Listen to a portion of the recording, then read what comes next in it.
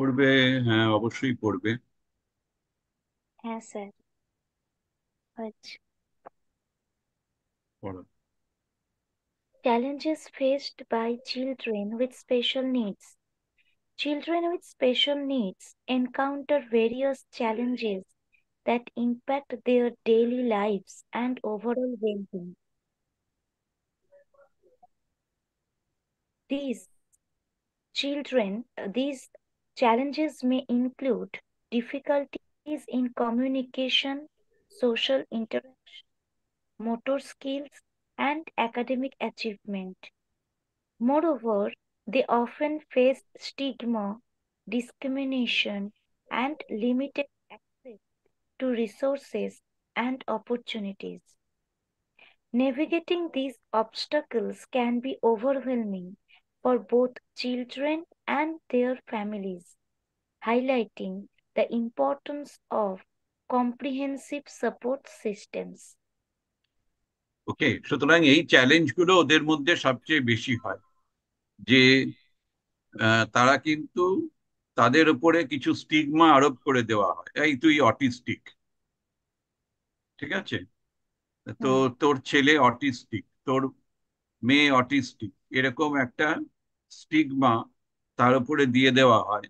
এবং যেটা প্রবলেম হয় যে সেই গার্জেন, তার মনে একটা ডিস্টারবেন্স তৈরি হয়ে যায়। বাচ্চাটার মনে তো আসতেই পারে, কিন্তু গার্জিয়ানদের মনের মধ্যেও সেটা তৈরি, এবং সোশ্যাল ডিসক্রিমিনেশনটা বেড়ে যায়। আচ্ছা, ওই ও যেহেতু অটিস্টিক, সুতরাং ওই মেয়ের সাথে বিয়ে হওয়া উচিত নয়। যদি বিয়ে হয় তবে তার সন্তানও অটিস্টিক হতে পারে, এরকম একটা ভাবনা থাকতে পারে। ফলে বা ওই মেয়েটা সেরিব্রাল পালসিতে ভুগেছে, তার মানে ওর সাথে যদি কারোর বিয়ে হয় তারও সেরিব্রাল পালসি হতে পারে, এরকম একটা ভেবে এরা কিন্তু সোশ্যালি ডিসক্রিমিনেট হয়ে যায়, আইসোলেটেড হয়ে যায়। তো এগুলো কিন্তু এদের কাছে একটা বড় challenge. Next. Role of caregivers and educators. Caregivers and educators play a pivotal role in supporting children with special needs.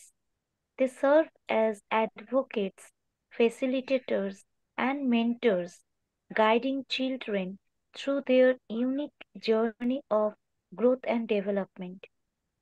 By fostering a nurturing and inclusive environment, caregivers and educators empower children to explore their strengths, overcome challenges, and achieve their full potential.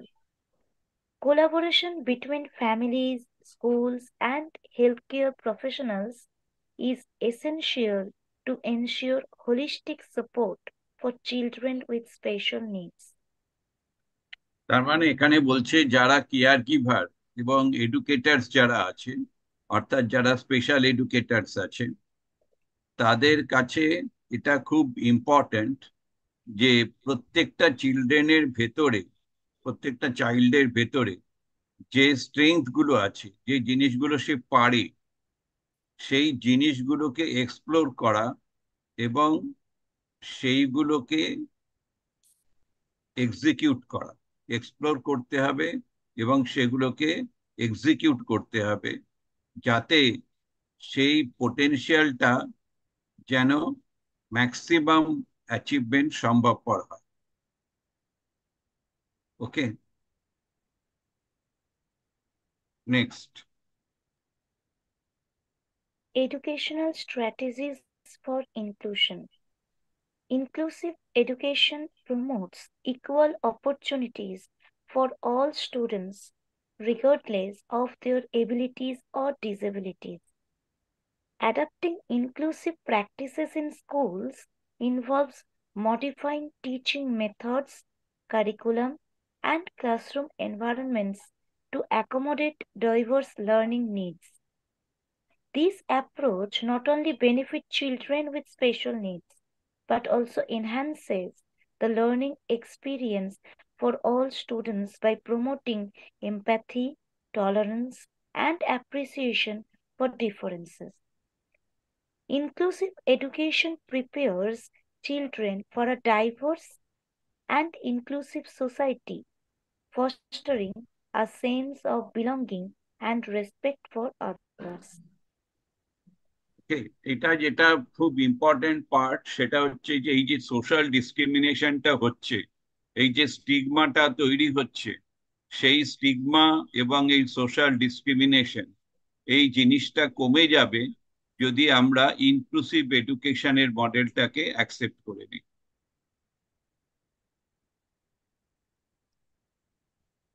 তারপরে Promoting social inclusion. Social inclusion is crucial for the well being and development of children with special needs.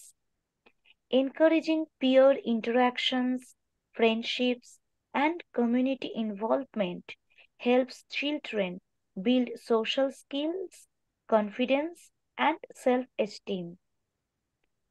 Creating inclusive recreational activities, sports programs, and cultural events ensures that children with special needs have opportunities to participate and contribute to society.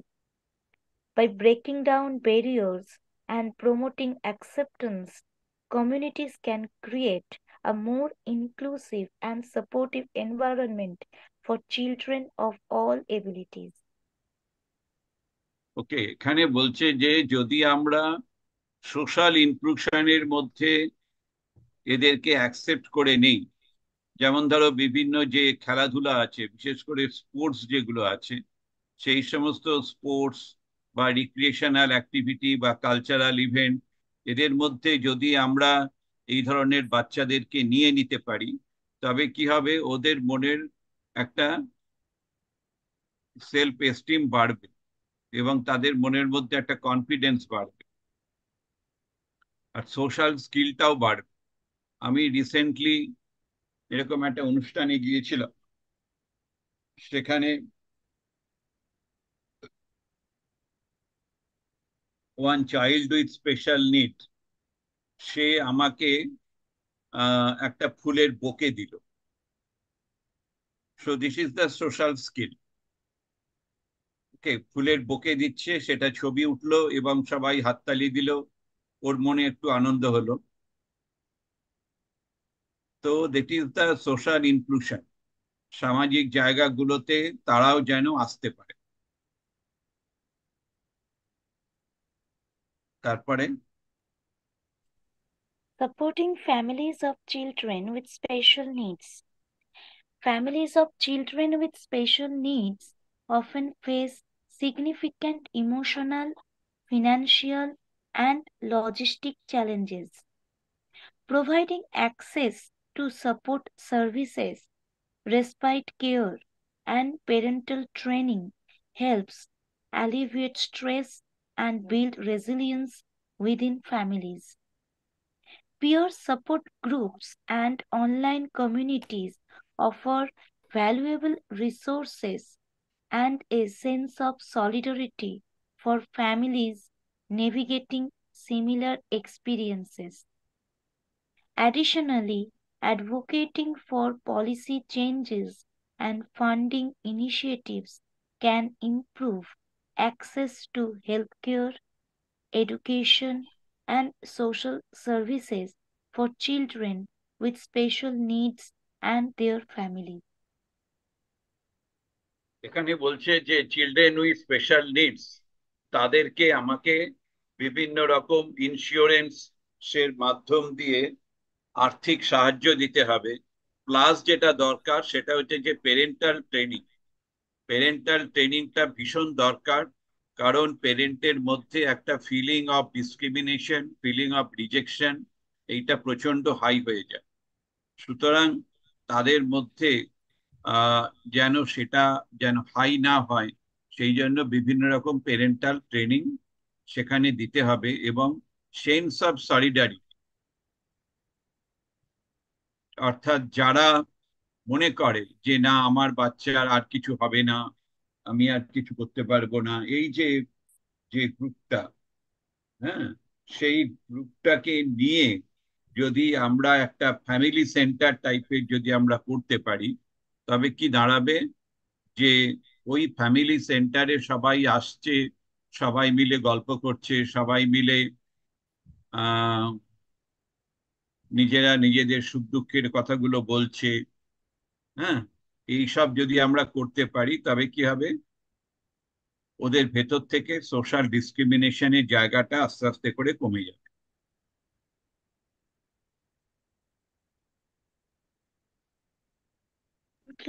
Conclusion. Embracing diversity means recognizing and valuing the unique abilities and contributions of all individuals, including children with special needs. By understanding their challenges, providing comprehensive support, and promoting inclusivity, we can create a more equitable and compassionate society. Every child deserves the opportunity to thrive, to fulfill their potential, regardless of their abilities or disabilities. Together, we can build a future where every child is celebrated, supported, and included. ওকে, ভালো লেখাটা। এবারে হচ্ছে যে যদি তুমি এই ধরনের পেশেন্টকে নিয়ে হ্যান্ডেল করো, তবে সেখানে তোমাকে কি কি কেস স্টাডিতে তোমাকে কি কি ডেটা কালেকশন করতে হবে। ওকে, not the mental status examination, it is the case study. নাও পাঞ্চালি পড়ো। Hmm. Case study format, personal information, name, age, date of birth, gender, address, contact information, that is phone number or email, medical history, any parental complications or maternal illnesses during pregnancy, birth history, example, premature birth, birth weight, delivery complications, development milestones, that is sitting, crawling, walking, or talking. History of illness or medical conditions, allergies, medications currently taking. Family history, family structure, any history of genetic conditions or developmental delays in the family.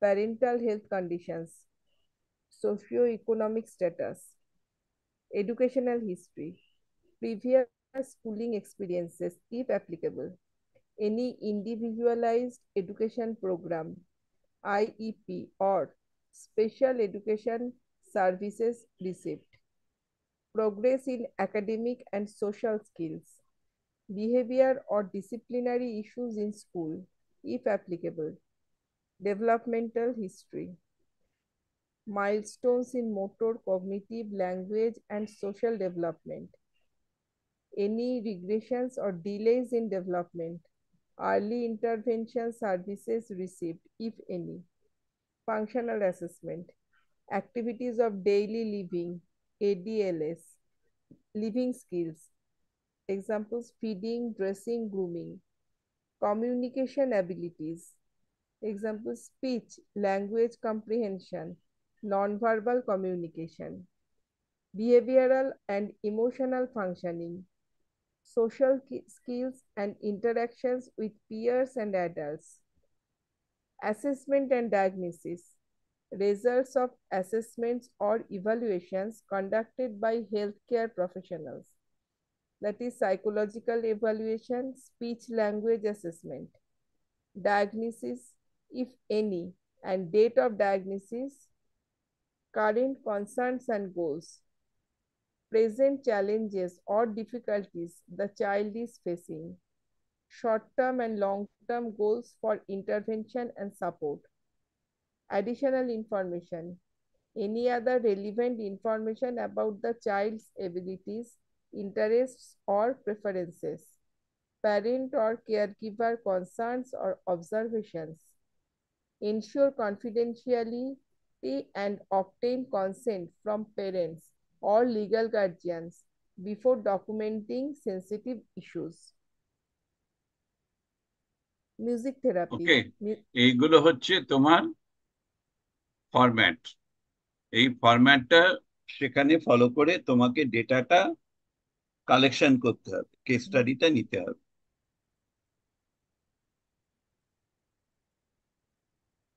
এবার পড়ো music therapy. Music therapy for children with special needs, a therapeutic approach. Music therapy has been recognized as a powerful tool in addressing various developmental, emotional, and behavioral needs in children with special needs. This therapeutic approach utilizes the inherent qualities of music to foster communication, emotional expression, and social interaction. In this essay, we'll explore the benefits and applications of music therapy for children with special needs, examining its effectiveness in promoting cognitive, emotional, and social development. Understanding music therapy. Music therapy is a specialized form of therapy that involves using music as a therapeutic tool to address physical, emotional, cognitive, and social needs. It is facilitated by trained music therapists who assess the individual needs of each child and tailor interventions accordingly. The interventions may include listening to music, playing instruments, singing, movement to music, and improvisation. Benefits of music therapy. Enhanced communication. For children with special needs who may struggle with verbal communication, music provides an alternative means of expression. Through music therapy, children can communicate their thoughts, feelings, and needs non-verbally, leading to improved communication skills. Emotional regulation. Music has the ability to evoke and regulate emotions. Children with special needs often experience difficulties in regulating their emotions. Music therapy provides a safe and structured environment for children to explore and express their emotions, leading to increased emotional awareness and regulation.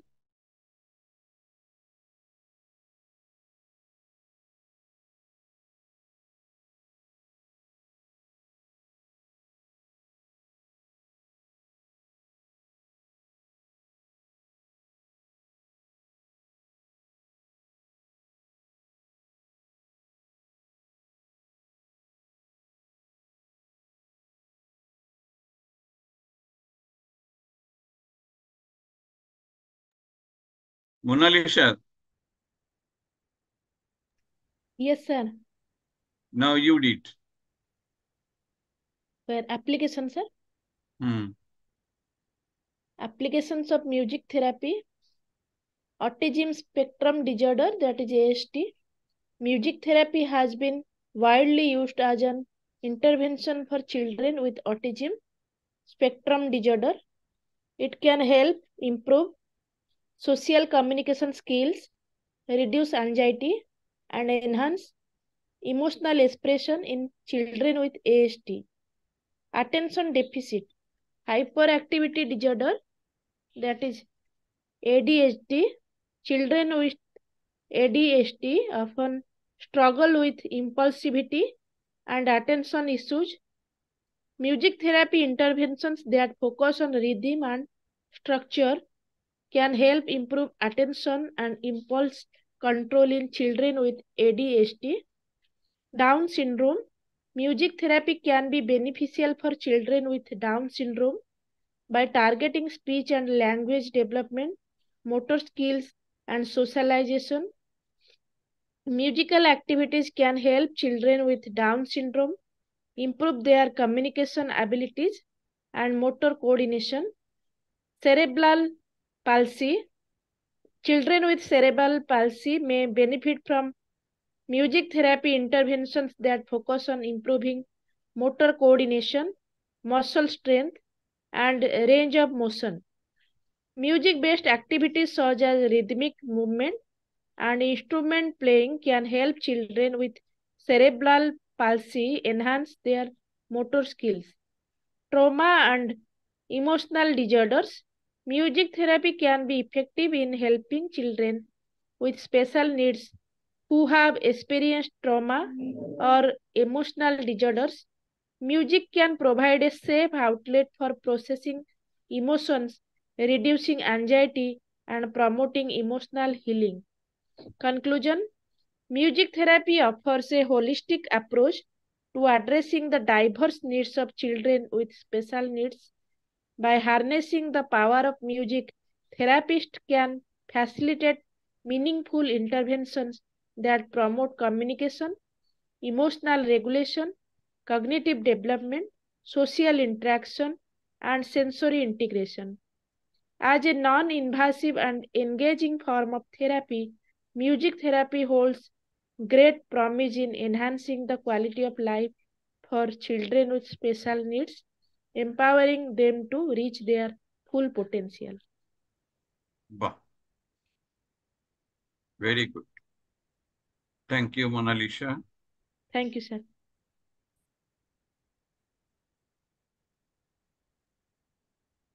What happened? Panchali has left.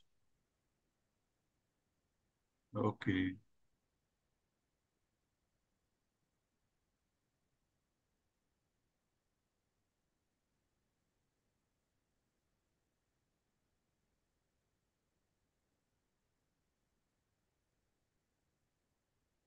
So one important issue is that before administration of music therapy, you have to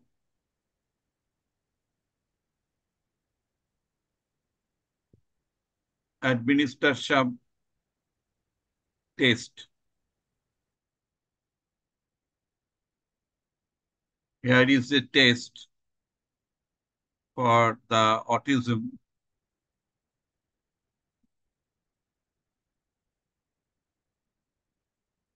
This is visible. Yes, sir, visible. Sure. Do the full screen. Full screen mode. Yeah, now visible. Okay. So this is the Indian scale for assessment of autism, ISHA. It is prepared by Para. This PPT is prepared by Para. Okay. Thank you, ISHA, sir. That is good. this PPT is prepared by Para.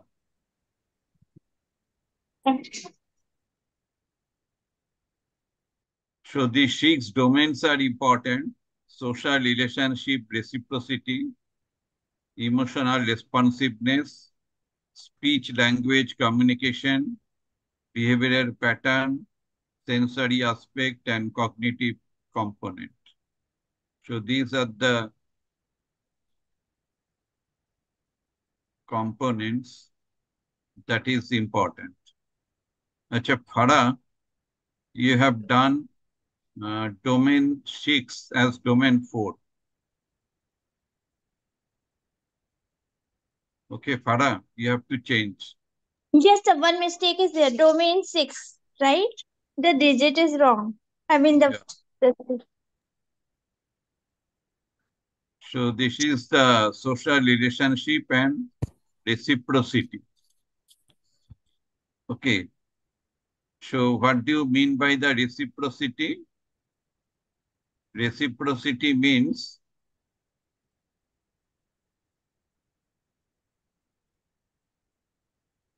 যখন আমরা বলি না যে second করো second করো, সেটা হচ্ছে তোমার রেসিপ্রোসিটি।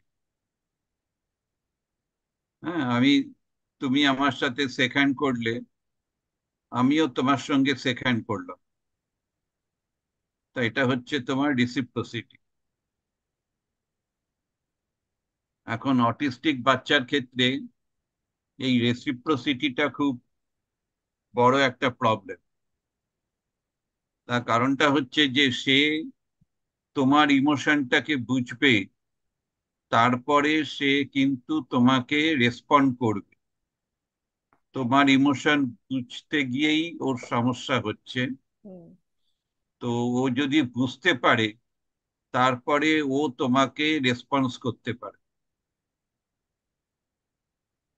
সুতরাং বোঝানোটা খুব ইম্পর্টেন্ট, যে কি করে বুঝবে আরেকজনের ইমোশনকে, তারপরে তো সে রেসিপ্রোকেট করবে। তো সেটা কিন্তু রবীন্দ্রসঙ্গীতে হয়। আমি একটি পেশেন্টের উপরে কাজ করেছিলাম, অটিস্টিক বাচ্চার উপরে, এবং রেসিপ্রোসিটি আমি অবজার্ভ করেছিলাম। ফুলে ফুলে ঢলে ঢলে এই গানটা।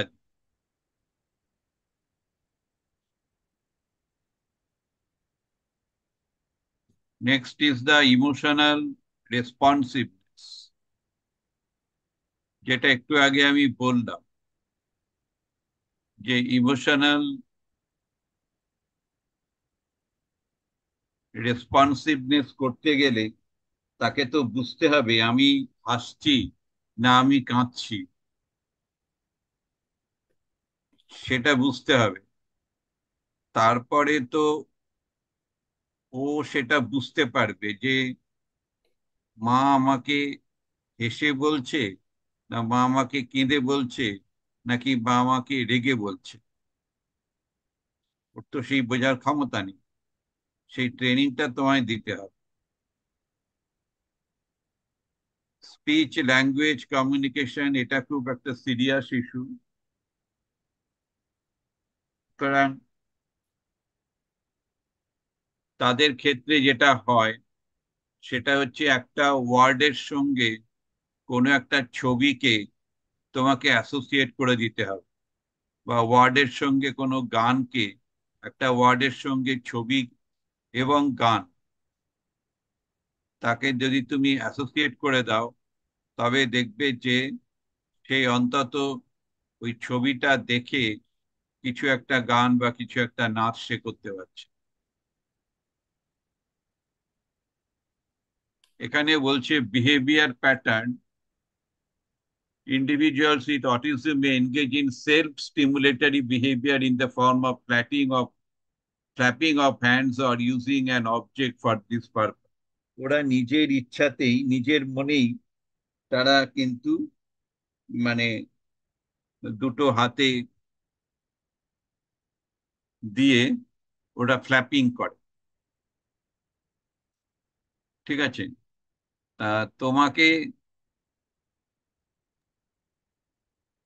দেখতে হবে যে ফ্ল্যাপিং করবার পরে ওদের মধ্যে কোনো অ্যাগ্রেসিভ বিহেভিয়ার ফর্ম করছে কি। তো যদি ওই ফ্ল্যাপিংটাকে তোমায় কন্ট্রোল করতে হয়, তবে তুমি তার সঙ্গে একটা মিউজিককে লিঙ্ক করে দাও। মিউজিককে যদি তুমি লিঙ্ক করে দাও, মিউজিক অনুযায়ী ও ফ্ল্যাপিং করবে, তাতে ওর কনসেন্ট্রেশনটাও বাড়বে।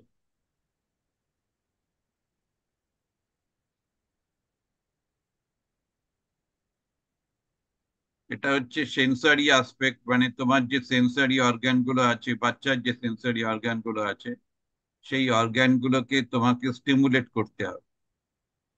তুমি যদি স্টিমুলেট করতে পারো বাচ্চার অর্গান গুলোকে, তবে বাচ্চা রেসপন্ড করবে।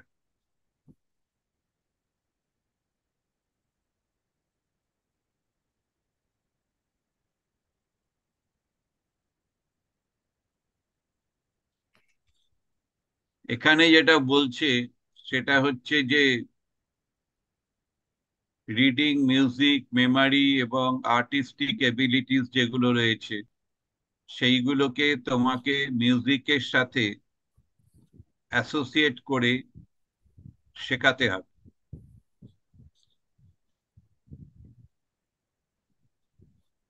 এটা হচ্ছে ঈশা স্কেল।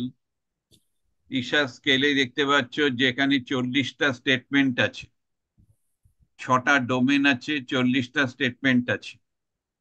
আর এখানে রেটিংটা হচ্ছে rarely, sometimes, frequently, mostly, always. It is written that is up to 20%। মানে ধরো প্রথমটা আছে হ্যাজ পুয়ার আই কন্ট্যাক্ট, যদি খুব পুয়ার আই কন্ট্যাক্ট থাকে, হ্যাঁ, তবে সেটা হচ্ছে যে স্কোর 1 হলো।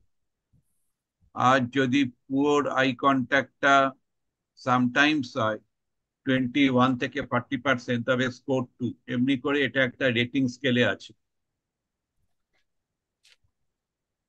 Lack social smile, remains অ্যালু, does not reach out to others. Okay, so এরকম অনেকগুলো ডোমেন করা আছে, 6টা ডোমেন আছে, 6টা ডোমেন অনুযায়ী স্টেটমেন্ট দেওয়া আছে। সেই স্টেটমেন্ট গুলো নিয়ে তোমায় দেখতে হবে যে এইগুলো ওরা কতটা পারছে। ওকে, বা কতটা পারছে না।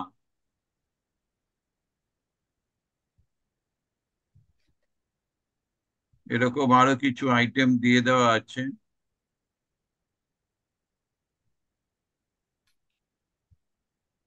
এই 40টা আইটেম দিয়ে দিলাম।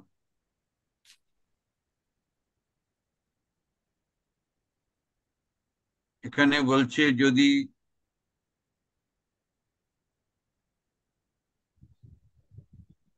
72 থেকে 106 লেভেলে আসে তোমার ডেটা, তার মানে হচ্ছে যে অটিজমটা কম। আর যদি 107 থেকে 153 দিকে চলে যায়, বা হয়তো 107 থেকে 153 অ্যাবাভ অব্দি যায়, তার মানে সেক্ষেত্রে অটিজমটা আছে। ওকে, তার মানে তোমরা যেটা শিখলে সেটা চিলড্রেন উইথ স্পেশাল নিডস এর কত রকম টাইপস হয়, তাদের মধ্যে কি ধরনের সমস্যাগুলো হয়, 6টা ডোমেন আছে, সেই ডোমেন গুলোকে দিয়ে তুমি অ্যানালিসিস করতে পারো। তারপরে কি করে কেস হিস্ট্রি নিতে হয় সেটাও জানলে। তারপরে জানলে মিউজিক থেরাপিটাও।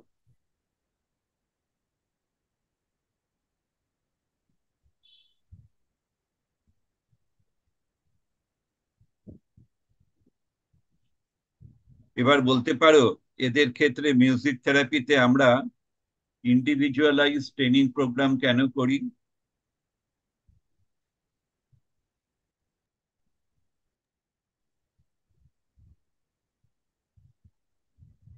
কারণ এক একজন তো এক, মানে অটিজম কারোর কম থাকতে পারে, কারোর বেশি থাকতে পারে, বা এক একজনের প্রবলেমও বিভিন্ন রকম হয়।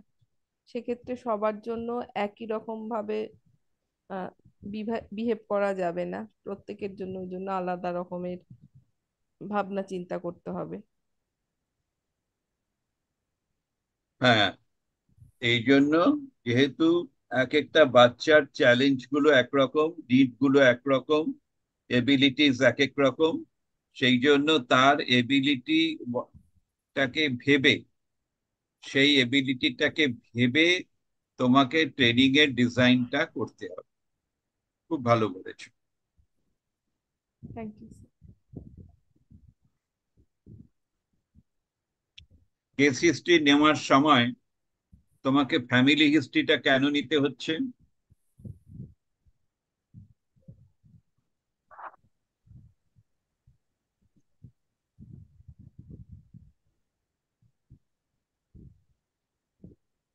ফ্যামিলিতে এরকম কেস আরো আগে আছে কিনা, কারোর মধ্যে ছিল কিনা সেটা জানার জন্য। হ্যাঁ, তার মানে ফ্যামিলিতে এরকম আছে কিনা সেটা একবার জানতে হবে যে এটা কি কনজেনিটাল হচ্ছে, এটা কি হ্যাঁ, হেরিডিটারি কোনো ট্রেট, নাকি এটা আচ্ছা। হেরিডিটারি নয়। হ্যাঁ, যে কমপ্লেনটা তোমার কাছে নিয়ে এসেছে বাচ্চা, সেটা কি হেরিডিটারি, নাকি সেটা হেরিডিটারি নয়? যদি হেরিডিটারি না হয়, তার মানে এখানে কোনো সাইকোলজিক্যাল ফ্যাক্টর আছে, অর্থাৎ সাইকোসোশ্যাল রিলেশনশিপটাকে তখন তুমি স্টাডি করবে। আর যদি ওটা হেরিডিটারি হয়, তবে প্রগনোসিসটা খুব একটা ভালো হবে না। স্যার, আমাদের যে অটিস্টিক বাচ্চারা আছে তাদের মায়েরা যেটা বলে আহ, যে ডাক্তাররা নাকি এখনো পর্যন্ত কনফার্ম নন যে কেন মানে অটিজমটা হচ্ছে, বা মানে কেন ওদের এত বেশি এখন অটিস্টিক বাচ্চা বা এরকম বাচ্চা বেশি হচ্ছে। ওদের ঠিক কারণটা নাকি ডাক্তাররা এখনো বুঝে উঠতে পারছেন না। সেক্ষেত্রে আমাদের এই মানে হেরিডিটারি কিনা বা ওটা কিনা ওটা আলাদা করে বুঝে নিয়ে সেভাবে এগোতে হবে।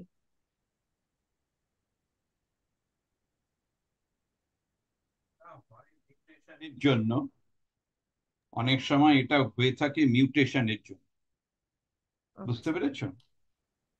আমাদের যে সেল অ্যাসেম্বলি গুলো হয় না, হ্যাঁ, হ্যাঁ, তো মায়ের গর্ভে, হ্যাঁ। সেইখানে নানা রকম মিউটেশন হয়, তার হ্যাঁ। জন্য এটা হতে পারে।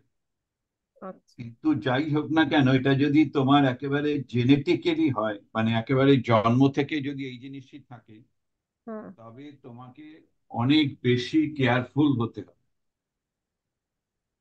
হুম। অনেক বাচ্চা আছে, যে বাচ্চাগুলো যে ধরনের বিহেভিয়ার গুলো করে, তাতে দেখে যেন মনে হয় সে অটিস্টিক।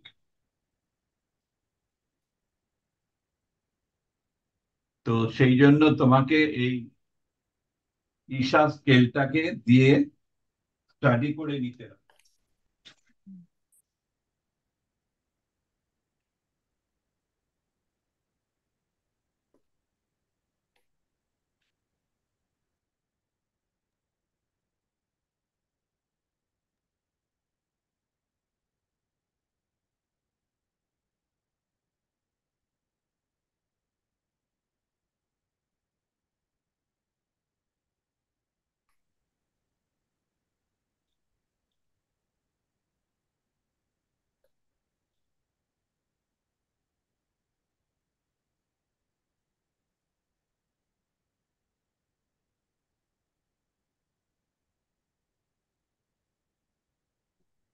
সবার আগে যেটা ভাবতে হবে সেটা হচ্ছে যে বাচ্চার কোন কোন জায়গাগুলোতে ডেফিসিট আছে, আর কোথায় কোথায় ওর স্ট্রেংথ আছে।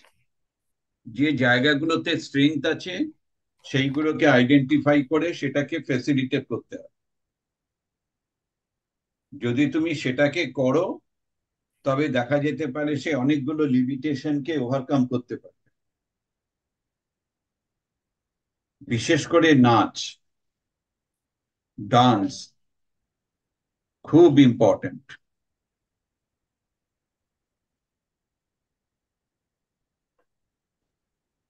পারফর্মিং আর্টস গুলো ভীষণ ইম্পর্টেন্ট।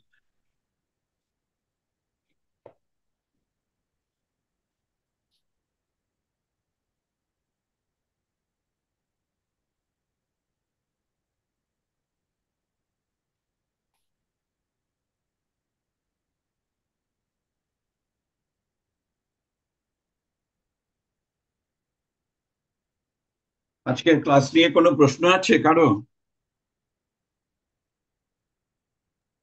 স্যার, ঈশা স্কেলের রেটিংটা 1 to 5 যাচ্ছে। 1 2 3 4 5, মানে ফার্স্ট হ্যাঁ, অপশনে 1, ওয়ান এতে টু 5। থ্রি ফোর ফাইভ সবকটা 6টা ডোমেনেই একই প্যাটার্নে যাচ্ছে। হ্যাঁ,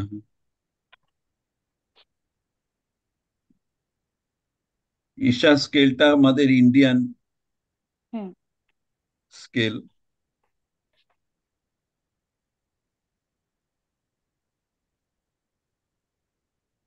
এর স্কোরিংটাকেও দেখা হয়। হ্যাঁ, হ্যাঁ, স্কোরিংটা। আর এই টেস্টটা শুধুমাত্র রেটিং স্কেলে না করে কিছু যদি সাইকোলজিক্যাল টেস্ট অ্যাডমিনিস্টার করেও তুমি দেখো, তবে সেটা ভালো হয়, শুধু রেটিং এর উপর ভরসা না করে।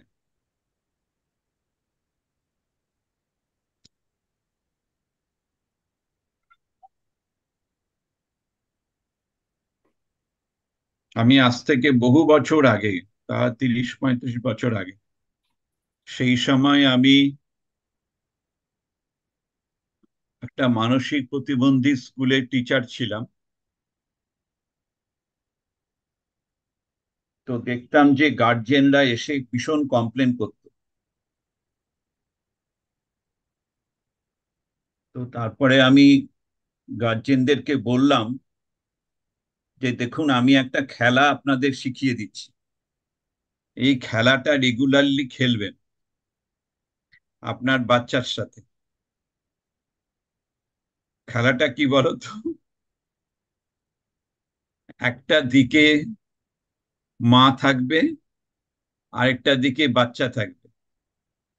মা বাচ্চাটাকে বল দেবে, আর বাচ্চাটা বলটা মায়ের কাছে দেবে।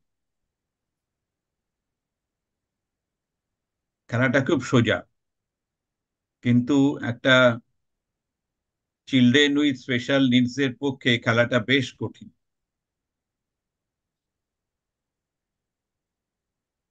এই খেলাটা খেললে কি হয় বলতে পারো?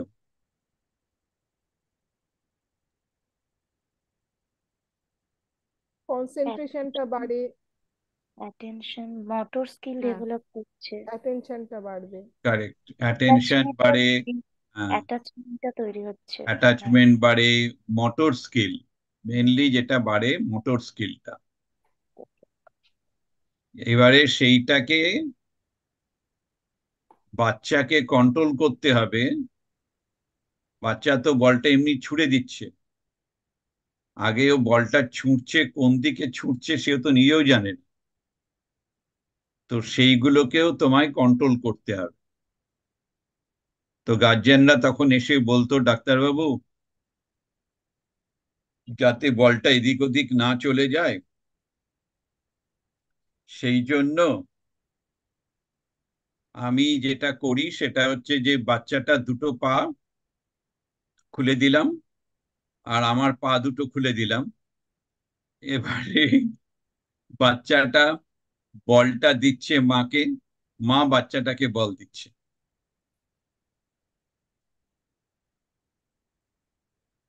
তার ফলে হচ্ছে কি, বলটা বেশি দূর যেতে পারছে না। তারপরে আমি তখন মাকে বললাম, যেটা করেছেন ভালো, এবার আস্তে আস্তে করে দুজনের ফাঁকটাকে বাড়িয়ে দিন, গ্যাপটাকে বাড়িয়ে দিন। মানে মা আর একটু দূরে সরে গেল বাচ্চাটা থেকে। এবারে দেখা যাক যে বাচ্চাটা মায়ের কাছে বলটা দিতে পারছে কি পারছে না।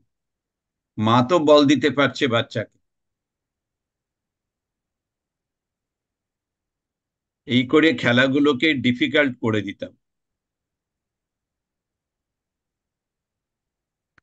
কি করে ডিফিকাল্ট করতাম বলতে পারো? বল দিয়ে। এরম হতে পারে যে যে বাচ্চার মা মানে যদি 2-3 জন থাকে, মা না থেকে অন্য কেউ যদি থাকে, বা দূরত্বটা তো বাড়িয়ে হলোই।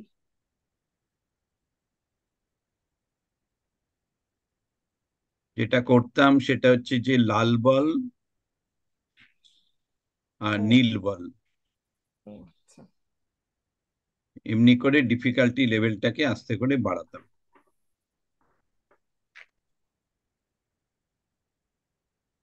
নানা রকম খেলা বানানো যায়। স্যান্ড গেম করেছিলাম, একটা ট্রেতে বালি রেখে সেই বালি দিয়ে কিছু একটা বানানো। প্রথম প্রথম তো যেটা হতো সেটা হচ্ছে যে ওই বালিটাকে চটকাতে হবে।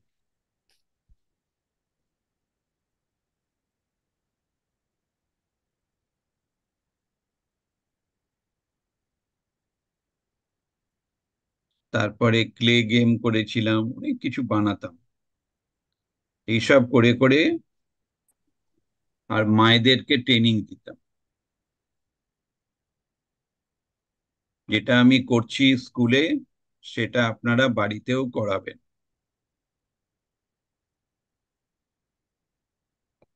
তখন আমি এত পারফর্মিং আর্ট থেরাপি এত কিছু জানতাম না, নিজে বুদ্ধি করে করে ওসব বানাতাম। ওরম ভাবেই করতে হয়, বুঝতে পেরেছো? হুম। ঠিক আছে, তোমরা জানিয়ে দেবে যে কোন কোন দিন তোমরা পারবে। আমি তবে ম্যাডামকে জিজ্ঞাসা করে নেব। ঠিক আছে স্যার। স্যার কোন সময়টায় যেতে হবে? দুপুরের দিকে। ওদের তো হসপিটাল খুলে যাবে মনে হয় 10:30 11টায়, আউটডোর খুলে যাবে, পেশেন্ট আসবে, পেশেন্টকে নিয়ে একটা ঘরে বসানো হবে, তারপর পেশেন্টের সাথে কথা বলে পেশেন্টের কাছ থেকে কিছু ডেটা সংগ্রহ করা হবে, তারপরে পেশেন্টকে মিউজিক থেরাপি করা হবে, মিউজিক থেরাপির রেজাল্ট স্টাডি করা হবে। এইসব আছে ওখানটায়। হুম। স্যার নেক্সট উইকটা বাদ দিয়ে করলে আমার আর কোনো অসুবিধা হবে না। নেক্সট উইকটা আমি স্কুল থেকে ছুটি পাবো না। আচ্ছা, তারপরের উইক থেকে অসুবিধা হবে না, একদিন করে ম্যানেজ করে নিতে পারবো। আমিও তাই। স্যার নেক্সট উইক থেকে প্রত্যেক মানডেতে আমি যেতে পারবো, মানে পরের উইকটা বাদ দিয়ে তারপরের মানডেটা আমি যেতে পারবো। ঠিক আছে, আমি উনাকে বলে দেব। উনি বলেছেন এক এক দিন যেন এক একজন করে আসে, দুজন একসাথে যেন না আসে। ঠিক আছে।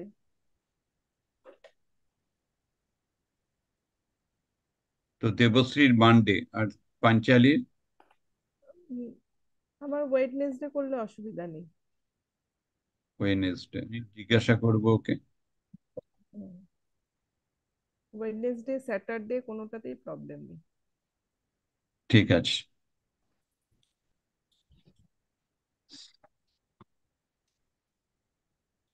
ঠিক আছে, রাখছি।